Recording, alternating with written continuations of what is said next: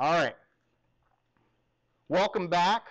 I hope everybody had a relaxing winter break. Again, my apologies for the technical glitches and whatnot regarding the manual purchase. I want to mention a couple of things right off the bat about that, because the last thing I want you to do is to be penalized for technical hiccups that were completely outside your control. So if you had me last semester for structural analysis or last year, this class is going to be operated in very much the same fashion as those courses. And what I'm going to be doing is tweaking the assignments and the work for the first 2 weeks such that you don't need a manual, okay?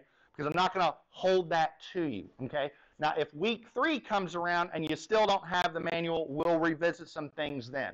But I'm not going to hold you to task for not having the manual because of technical hiccups. Is that fair? Right? Okay with that?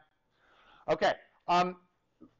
My office hours are right here, but you all know. Actually, I think that there's some slight updates to that already. Day 1, I've got some mistakes and whatnot. We'll have to add that to the tally. I think I did my office hours as 12 to 2. But anyways, whatever's on the syllabus is accurate. What I'm most interested in today, beyond discussing the syllabus and whatnot for the course, is I want to mention one other thing.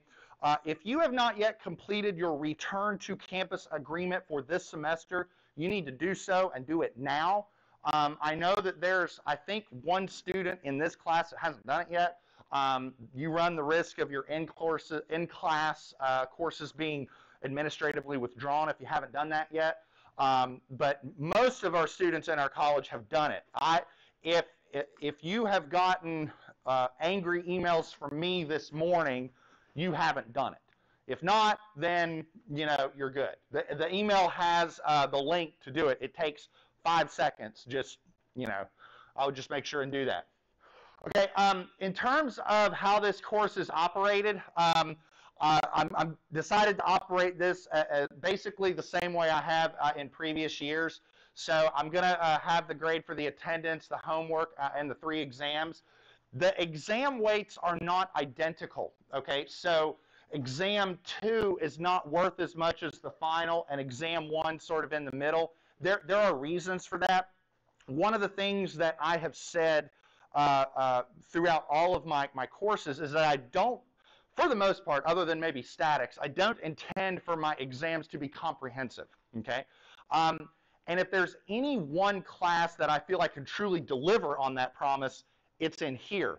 Steel design is a very modular course. You learn topic A, and then you learn topic B, and then you learn topic C. And there's very little that transfers between the two. There are some concepts like gross and net area and whatnot, and some details about bolts and whatnot that transfer over. But for instance, let's take tension members and compression members. So tension members are where you take a piece of steel and yank on it, and compression members are where you take a piece of steel and you push on it.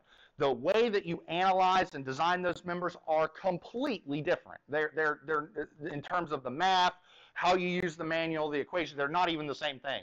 So I can delineate, columns on one exam and tension members are on another.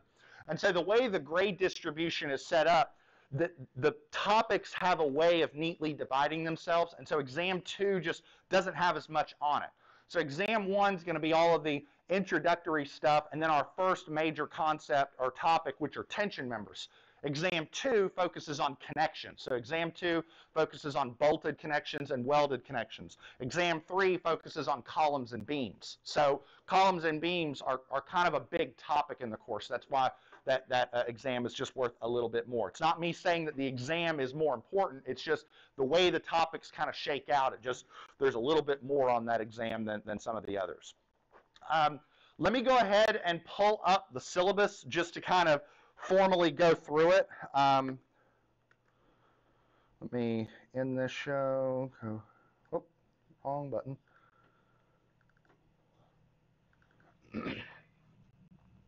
Okay, so here's the syllabus for the course. I'm not going to go through prereqs and things like that because you're already in here and whatnot. There are a couple things in the syllabus that I think are worth mentioning. So for instance, one of the things that I discussed we have the catalog description and whatnot, and then we have sort of the course overview. One of the things I will say about this class is that it has, while I operate it in a similar fashion that I do structural analysis, it has an incredibly different feel to it. I love teaching structural analysis. It's one of my favorite courses to teach. But one of the, I guess, downsides of that course is that there's very little that you can sink your teeth into at the end of the day with some of the problems. Like, you do this big moment diagram problem and you get this funky little shape and the maximum moment is 350 foot kips. It's like, all right, what do I do with that? You know, there's an abstraction, there's a theoretical abstraction to structural analysis that's kind of hard to get past. You know, you do the problem and you get x equals 4. It's like, what does that mean? That is certainly not the case with a lot of the stuff that we do in this course, because the answers at the end of the day are stuff that you can sink your teeth into. The answer is, use 3/4 inch diameter bolts, use 12 of them, spaced at 3 inches with edge distances of 2 inches, etc. You're actually designing the connections, selecting the members. It's real deal stuff at the end of the day. So it feels much more real world maybe than structural analysis does in that instance. I mean, you're still using principles of structural analysis to design, but the answers at the end of the day are much more tangible maybe than they were in structural analysis. There are two methods that we can predominantly use to design structures. One of them is allowable stress design. The other is load and resistance factor design, or LRFD. We are an LRFD course. We're going to be using LRFD throughout the semester. If you happen to have your manual and you just start flipping through it, you will see a lot of colored pages that look like this. The manual actually accommodates both design philosophies. LRFD are the blue numbers, ASD are the green numbers. We use the blue numbers. I'll talk a little bit more about that on Friday, but that's just something that's worth mentioning. I'm going to talk about kind of what it means, what design even means a little bit later today. Let's see, communication policy. This is all the same stuff from last semester. Same stuff from last semester. Again, you know, for those of you that had me last semester, which is the vast majority of you, you know how I operate my course, and not really much is going to be any different. And if you had me last year for virtual structural analysis, a lot of the methods and procedures that I accommodated or that I adopted then, I'm still using. So, for instance, the daily homework assignment gig and whatnot, which by and large has been pretty well received in the course. So a little bit about the timeline for the course. So here's our sort of draft schedule, if you will. So this week we're going to be sort of laying the foundation, if you will, for the fundamentals of steel design. So we're going to be talking today about what structural design even means, introducing you to some concepts like limit states and whatnot. And then Wednesday and Friday we'll talk a little bit more about allowable stress design versus LRFD, why LRFD is a little bit of a better approach. And then Friday, we'll specifically be talking about the manual. And I know the manual hasn't come in for a number of you yet, but I'll get into that here in a little bit. Once we come back from the holiday, we basically are in our first main module of the course, which is tension members. And we take it one step at a time in order to define that. So we actually spend about 3 or 4 lectures just looking at the various components that you need to understand to analyze and design tension members. Like, how do you compute gross and net area? How do you compute shear lag factors? How do you compute slenderness and whatnot? Once we get past that, then we can get into analysis and design, and then handle some you know, sort of topic-related stuff near the end, like block shear and threaded rods.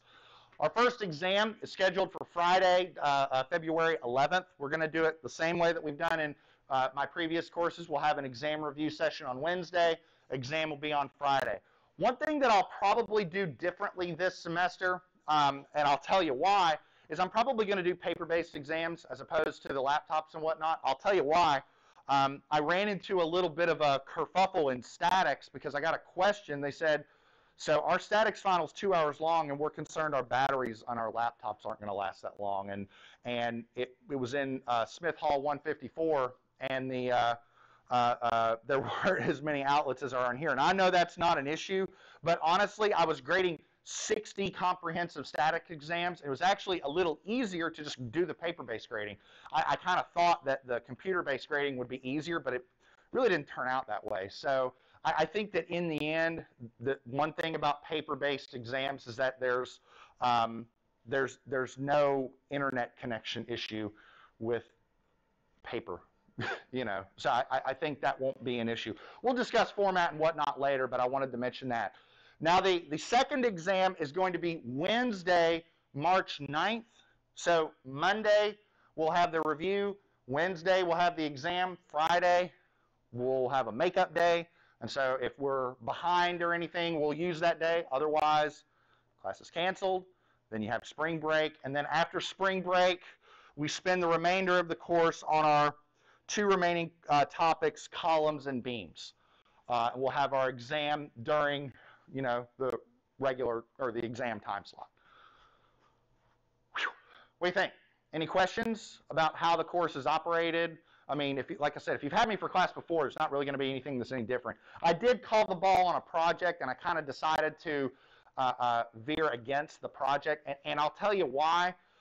The way the course is laid out, the homeworks might get to be a little bit longer than in structures, and I don't know. I haven't decided yet how I want to structure it because I don't want to pile more work on you than I did last semester. It's just sort of where my issue is. Like some of the homeworks just might be a little bit longer. I don't want you to have to worry about a project and that throughout the semester. And there's not a lot I can do about that in some of these regards because steel design just is a very detailed process. There's not a lot I can change there. So, any questions? All right, let's talk a little bit about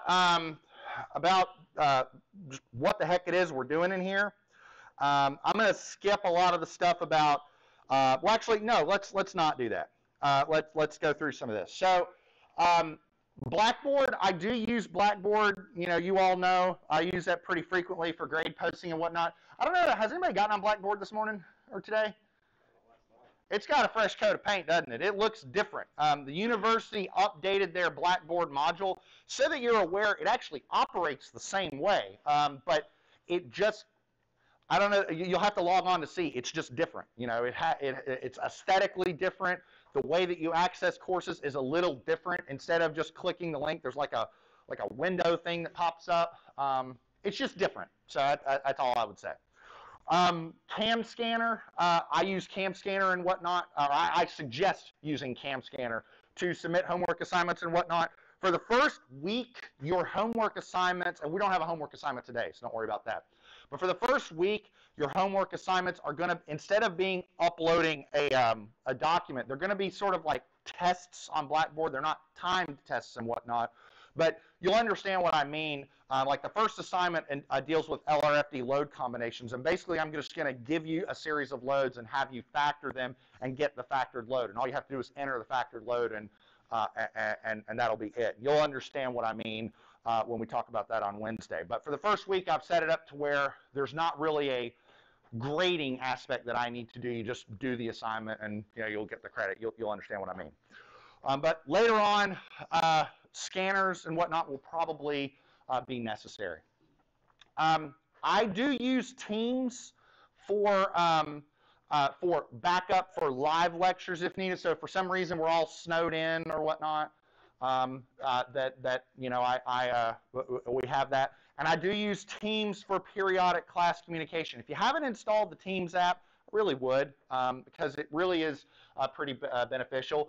At a minimum, I am going to use the class notebook like I did last semester, and that's going to be where all the computations are done.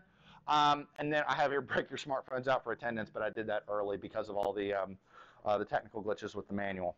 I will log the attendance on Blackboard. I'll try and do that pretty frequently, and I am going to still use the method where I record the lectures, post them to YouTube, etc.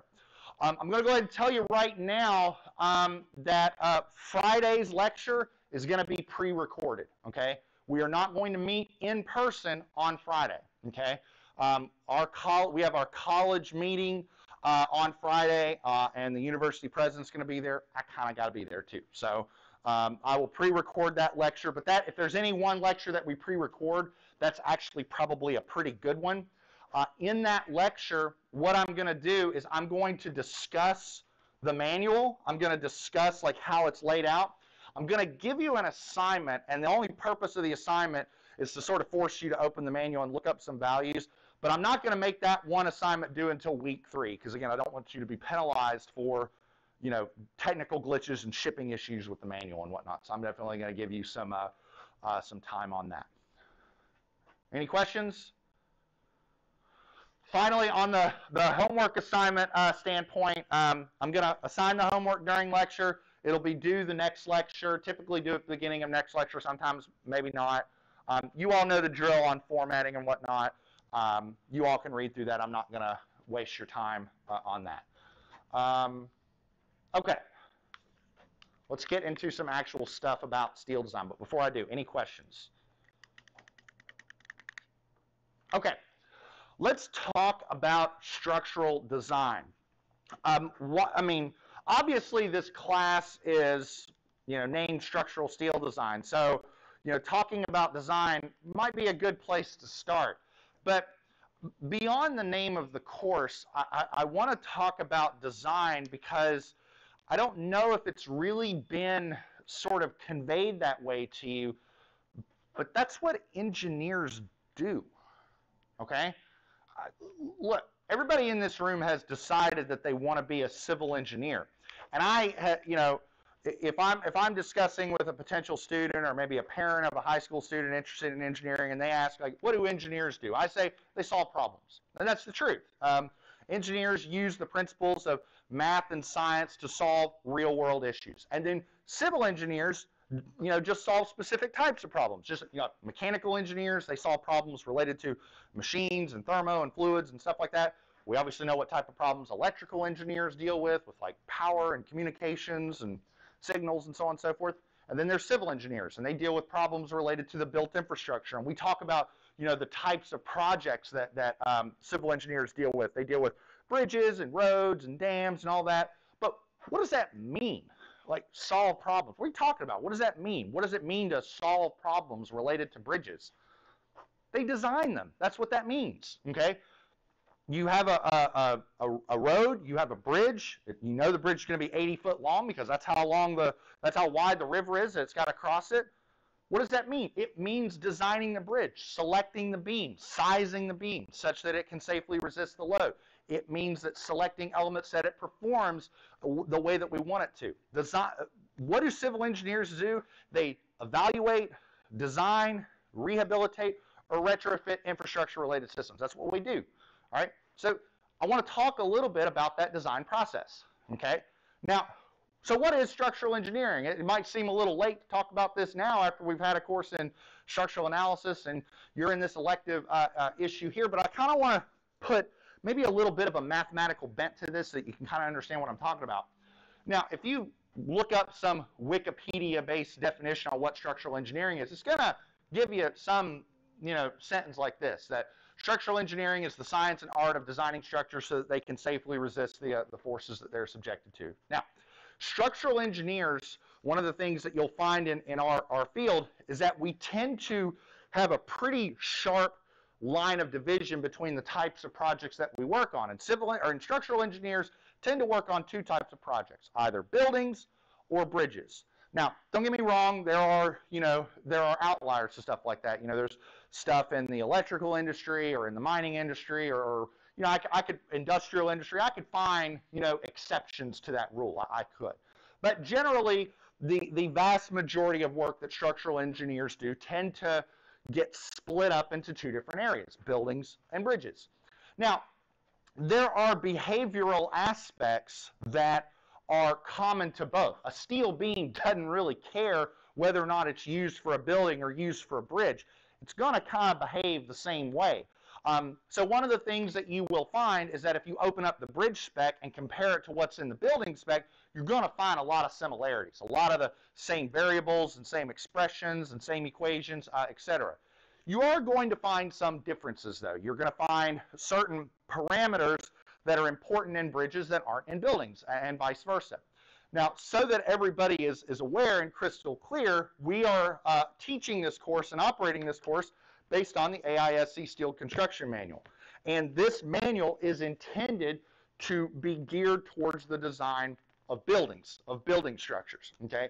But that doesn't mean that if you're passionate about bridges or something like that, that everything that we're learning is useless. That's absolutely not the case.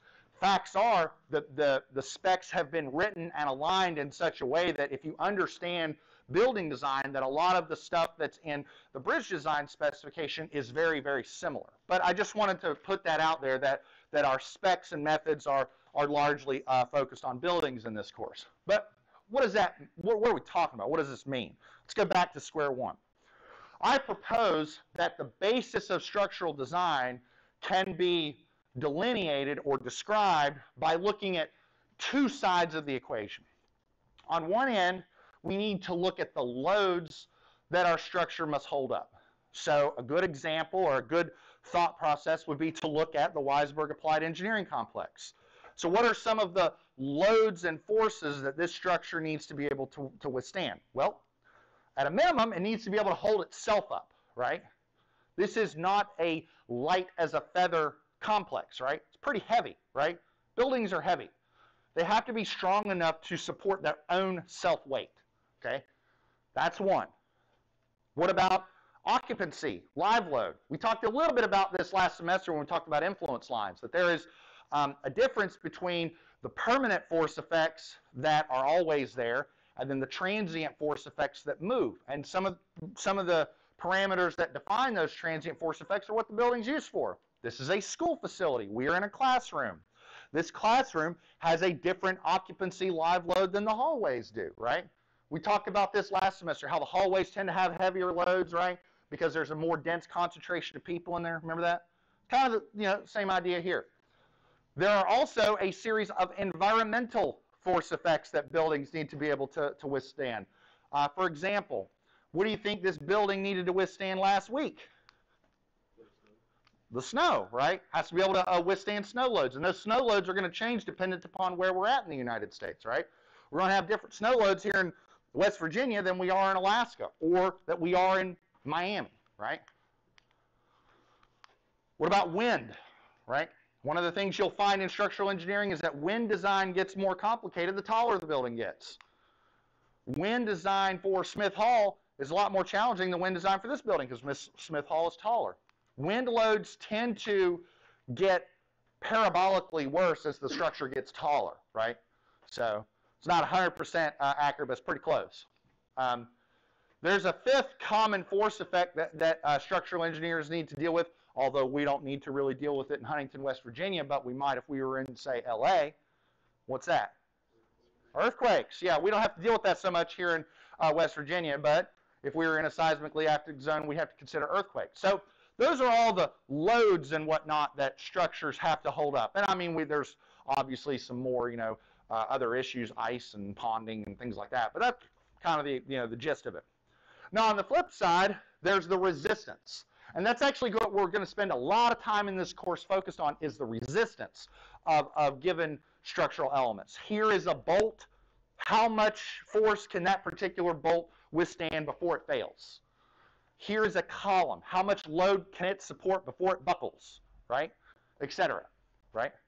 So if we wanted to apply a little bit of a mathematical bent to this, ultimately what we need to do is size and proportion structures and structural systems such that the resistance is greater than or equal to the loads, right?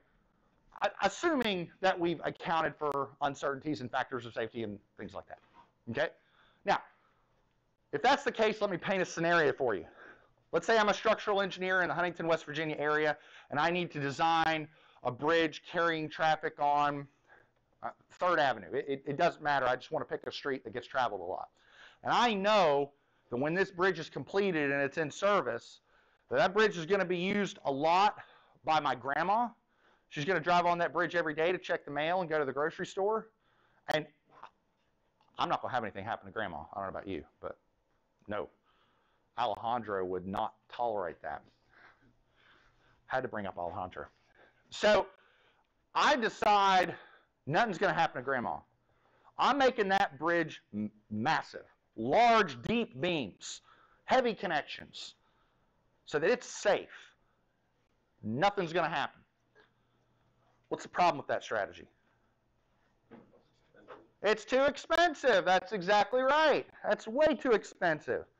See, this is where things get challenging in our profession, okay? Managing the tightrope between safety and economy. ASCE Canon of Ethics, Provision 1 states, Canon 1, that the safety, welfare of the general public is our first and foremost concern, okay? We cannot design or proportion systems that are going to fail, right? We just can't do that, right? But there is a big difference between an efficiently and economically designed bridge and one that's ridiculously large. They're both they're both safe.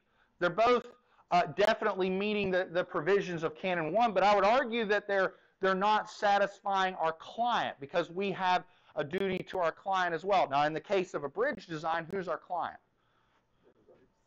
Everybody, right? The state, the Department of Highways or the Division of Highways and whatnot.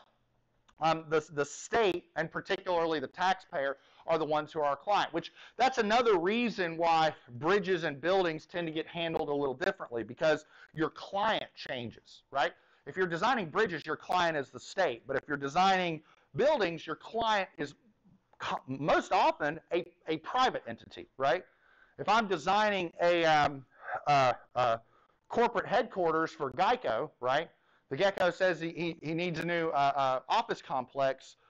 We're working for Geico, which actually that's not even accurate. If you're in the building design system, a lot of times you are just a cog in the entire building delivery engine. You might report to the architect might report to the developer might report to Geico. So, you're just a small entity in that regard. So just a little bit of a different world, not just from a design standpoint, but from a business management standpoint as well, I would say.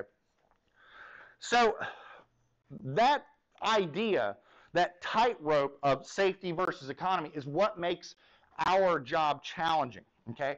Now, a lot of what we do in structural steel design, and this is true in reinforced concrete design, this is true in any design process, is we tend to define this concept called a limit state, okay? Now, what is a limit state? A limit state is a condition that we as the engineering community have defined as an important condition for the structure to achieve. And if we violate that condition, then we say the structure has no longer meet its relevant design criteria. So as an example, a common limit state might be buckling of a column, right?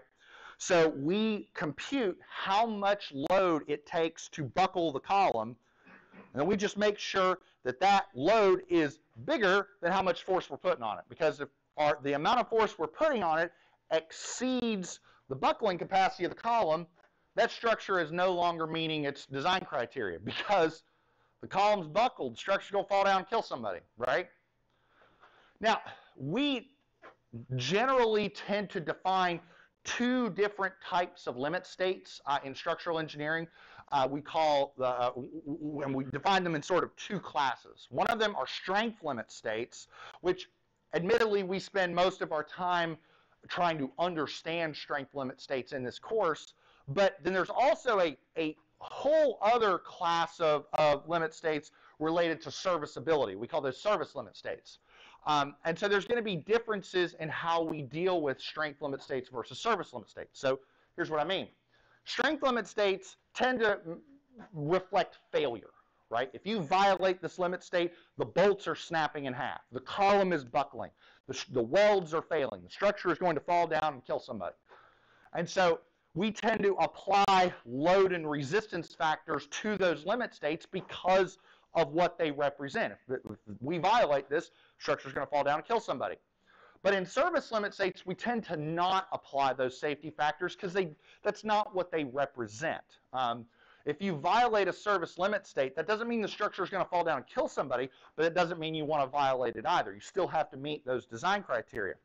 A common service limit state that we will deal with in this course is deflection limitations. So not only must we select beams that are strong enough to resist the loads. We don't want them to fail under the applied loads, but they have to be stiff enough. Their moment of inertia has to be large enough so they don't deflect too much. Why is that? Well, I'll give you an example. A common deflection limit is L over 360. Now, how many of you have ever been in I think I mentioned this example last semester, but how many of you have ever been in a building that had a plastered ceiling, plastered roof? If you start violating L over 360, the plaster starts to crack. Now, that doesn't mean the structure's going to fall down and kill somebody, right? But it's certainly not a desirable or it's not a condition we can ignore as structural engineers. There is a big difference between limit states that represent the failure of a component or a system and limit states that represent the day-to-day performance of the structure. Things like deformation. We don't want it to deflect too much. If we were talking about concrete design, there are limit states related to limiting cracking in the beam. There's limit states related to slip of fasteners, and that's going to be something we talk about with bolted connections, whether or not we deal with bearing type connections or slip critical connections. So I'm getting into the weeds of stuff we're going to deal with later on in the semester. Motion. There are limit states related to, and I'll be honest, we won't talk about them a lot in here, but there are limit states related to how much a floor system can vibrate, okay? Because in addition to the structure being, safe and secure, we want to maintain user comfort. We want to limit human discomfort. If you've ever been in a floor system where the floor is vibrating, you feel a little weird, right? That's not very comfortable, right? So we want to limit that component as well. All right. So what are our objectives when designing structures? Okay. So obviously we want to size the components such that they achieve their target outcome. But beyond safety and serviceability and whatnot, there are a couple of other things we need to consider. Number one, aesthetics. Usually in building design land, the structural engineer works in tandem with the architect and the client to ensure that the structure fulfills the need of the client and still achieves their desired outcome. Architects tend to want super large open spaces with no columns anywhere, and then the structural engineer says, so if you don't have columns, the building's going to fall down and kill somebody. So the structural engineer wants columns, the architect doesn't, and so there's a middle ground that you need to meet. Another thing that we need to consider as structural engineers is the constructability of a given system. It does not do for our client to produce a system that isn't even able to be constructed. And there are a number of areas where that matters. First off, we have to design and detail connections such that the bolts aren't too close together and that they're easily accessible. One of the things that you'll find in certain systems, and this happens in both bridges and buildings, is that sometimes the worst case stresses on the system are not at the end of the day when the structure is complete. They're actually during construction. For instance, whenever you have long span beams that are going to be supporting a concrete slab, typically we'll have shear studs welded on the top of the beam such that when the concrete cures, the concrete beam and the slab act together. They act compositely. How many of you have ever been on a DOH construction site and see what I'm talking about? There's the steel beam they look like thick-looking nails welded to the top of the beam. Sometimes concrete beams have little loops sticking out on the top of them. How many of y'all have seen those, know what I'm talking about? All right. Well, the idea is that when the concrete cures, the slab and the beam act together. But before that happens, the beam has to be able to hold up 8 inches of wet concrete all by itself. Sometimes those stresses are more than the stresses at the end of the day. And so that's one of the things I mean by constructability, not just assessing the beam at the end of the day, but assessing it throughout the construction process. Obviously, economy. Is the resulting structure efficient and economical? And there's a number of ways that economy can present itself. So in the project that we did last semester, we were just looking at lightest weight. Okay, how many of you presented trusses that had like 6 or 7 or 8 or 9 different member sizes? right? Now, let's go to the real world. What if you just use the same member size for all those trusses, for all those members?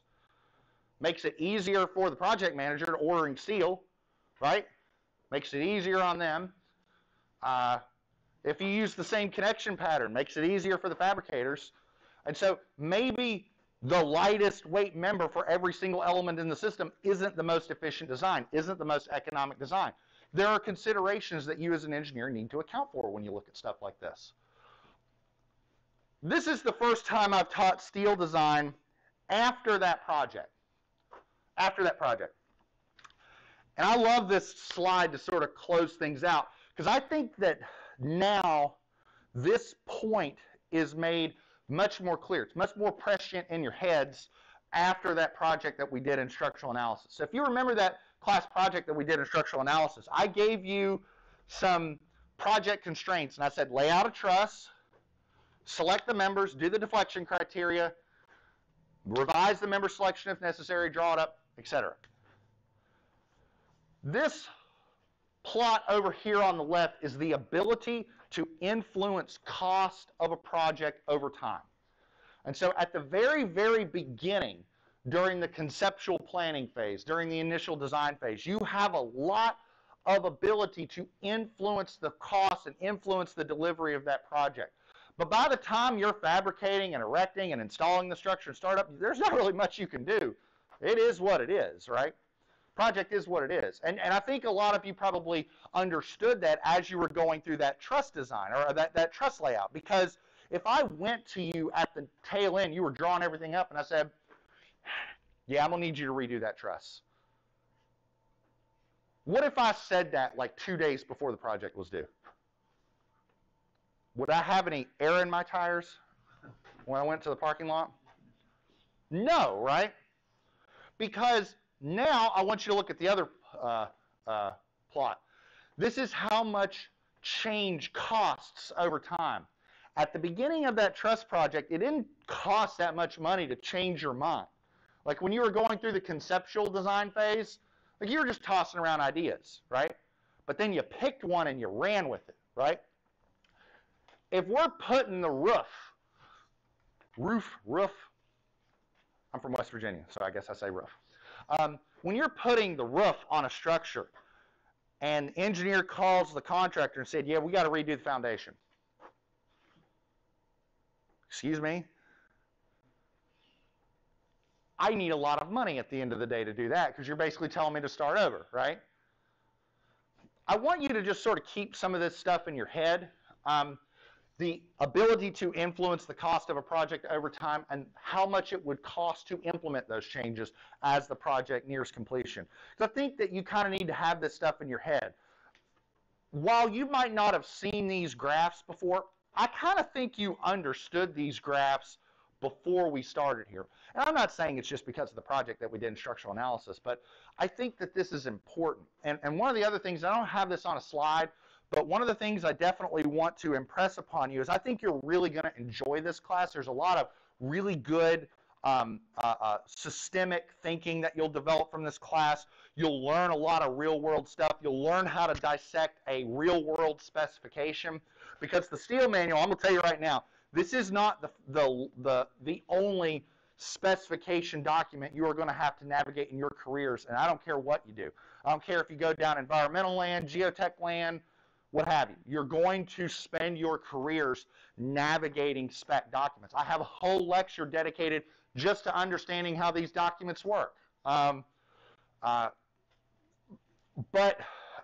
kind of want to make sure that we're clear on this. A lot of what we do in here has much more profound impacts than just, well, how much do I add to the bolt diameter for this bolt to get the whole diameter, and what shear lag factor do I use and why? I do want you to understand that like what we do in here has very serious, profound impacts. I mean, I'm going to tell you a story later on in the semester about the Kansas City Hyatt Regency Walkway. How many of you have heard of this before? This was the worst structural failure in American history under its design load. It's not like, you know, something like 9/11 or Oklahoma City, where they were definitely extreme events. This was normal operating procedures, and over 100 people lost their lives. And so not only is what we do, I think, fun and exciting, and I think you can definitely tether this to the end goal of your careers. You want to be civil engineers? This is civil engineering, okay? But I just think it's worth mentioning, and I don't want to like end the class on a somber note, but I just want everybody to recognize that what we're also doing is very important in the aspect of ensuring the safety, health, and welfare of the public and whatnot. Any questions? All right. I do not have a homework assignment for you today. I want to talk a little bit about what we're going to do for the next couple of weeks. For the next couple of weeks. So Wednesday, what we're going to do Wednesday is I mentioned this concept LRFD. I think you kind of have a general understanding of the goal of design, the idea that we have to proportion our members such that the resistance is greater than or equal to the loads. I really want to get into the nitty-gritty of what that means on Wednesday. Now, Friday we are not going to be in person. This is what I'm going to do on Friday. I'm going to pre-record a video, and I'm going to, in that video, discuss this. I'm going to discuss the manual. Now, I know that you might be still waiting on the manual. I get that, okay? The homework associated with that lecture is not going to be due until week 3. So the idea is that whenever your manual comes in, watch this lecture, do that homework, you'll see what I mean. It's very simple. I'm literally asking you questions like, tell me what the flange thickness is for this shape, and you just have to look it up and type it in. It's pretty simple. But I think it's a perfect lecture to pre-record, given what we've been dealing with the technical issues surrounding the manual. When we come back in week 2, we're going to begin the discussion of tension members, but we're going to take it slow. We're going to start with how to compute areas, gross areas, net areas, parallel bolt pass, staggered bolt pass. By then, I'm thinking that most of your manuals should arrive. In the meantime, turn your spam, make sure you check your spam folders, your junk folders and whatnot. I will be sending an email to AISC with those of you that indicated on the sign-in sheet that you still need the manual, that you tried, that you didn't get it. That's all I've got. I will see you all on Wednesday.